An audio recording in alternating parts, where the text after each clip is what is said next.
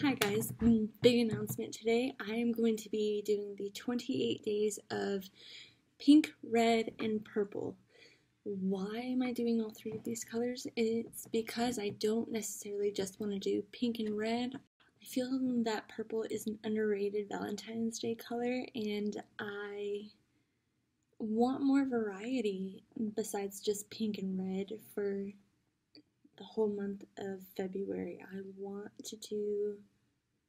want to be able to do more eye looks, and I'm very excited because I've yet to see anybody do this.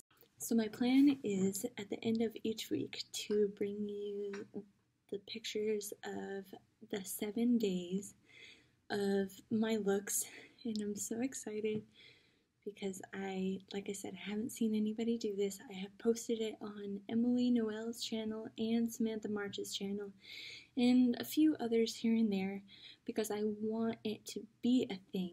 But if I'm the only one doing it, that's fine with me too because that means more for me. I'm so excited because that means I get to use a lot of my collection that I don't use. Pink, red, and purple aren't necessarily a color.